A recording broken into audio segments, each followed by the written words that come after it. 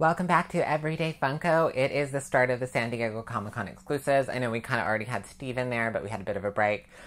Got at least 5 of them lined up and a lot more coming. So don't worry, it's going to be a pretty fantastic 2 weeks here on the show. As you can tell, I'm a huge Fantastic Beasts fan. I've got a lot of them up here. There's a couple that I don't have. I definitely want the Newt exclusive at some point. I love the little pets, so this is really exciting that they actually brought out one of the Beasts in a larger 6-inch scale. I like the Demiguys, but I also don't like them at the same time. The Niffler I didn't keep. I actually really didn't like that figure. I thought it just looked terrible. I know that's kind of weird when a lot of people, when they collect, they want things to be, a full collection. I really have to like it and really love what I'm looking at. And OCD-wise, I'm also kind of really like a balance and things to flow well on my shelves. This one is just because it's just so cool. I'll probably only keep the clear plastic one when it comes to like the invisible mode of him. I really like that one a lot. But I like little pets. Like I really do. Like I love Kira with Fizzgig, Sarah with Worm, the Xenomorph with the little baby. Like they just look they look like they work together. Whereas when you have the 6-inch of this, and then these ones, and then Niffler, and they're all kind of, their sizing doesn't really make sense to me, and I think they look just don't look as good. So that's a bit of my ramble when it comes to what I prefer in my Funkos, and why you might wonder why I only have certain ones of a certain collection. And that's generally the reasoning behind it, because again, I'm really kind of crazy when it comes to my OCD and having everything look a specific way, and that's just the type of collector I am.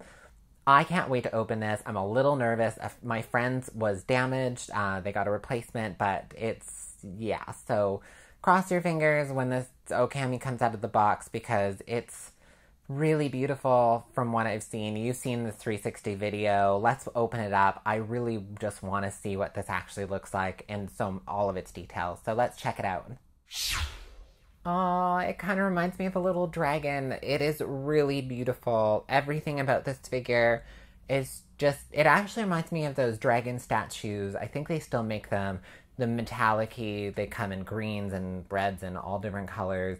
They were really kind of big in the early, late 90s. And anyways, I think they still make them. I've seen them in Vancouver at the Dragon Shop. So this reminds me so much of that when it comes to the sheen and the pearlescent color of it.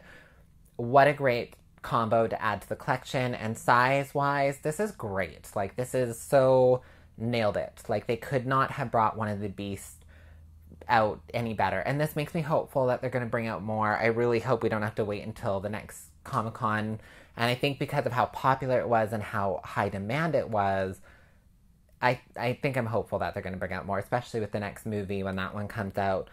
So mine isn't busted or broken, but there is a little bit of paint rub here. I think I could probably fix that by taking it to a model store and matching up the paint a little bit, but you can tell actually inside the lining of the plastic there was a bunch of paint. So it didn't come off anywhere else on my figure, but they obviously rushed these out of the factory to get them ready for Comic-Con, and just so that was a bummer. Only other dislike I have about this figure is underneath its head, right on the jaw, is where they put the stamp, instead of putting it on the very back bottom here, where no one would have ever seen it and no one would have ever cared. It does pose a little bit weird. Not fully, but it would have been, I don't know, it's almost like it should have been more straight on. So it's a little bit angled. I guess it kind of looks like it's flying a little bit, but beautiful. What a great figure. I really want them in the next series that they bring out of these to make a mini one that goes along with it with the pets. So that would just make my day.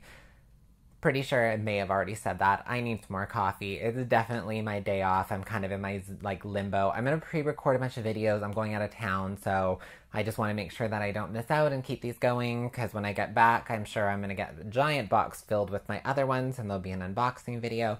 So much is happening. Web store is nowhere near going up. That'll probably be next week. And Patreon is coming. So thank you all for tuning in. I will see you all in the next review. Make sure to subscribe below. Leave your comments. Tell me what you think of the Occamy. You've seen the video here. I may not be in a lot of this video because, you've been watching it, and I've kind of wanted to show off my other ones because they're really cute and beautiful. And this, seriously, her headdress. Can't wait to open those. So thanks for tuning in, and we will see you all in the next review.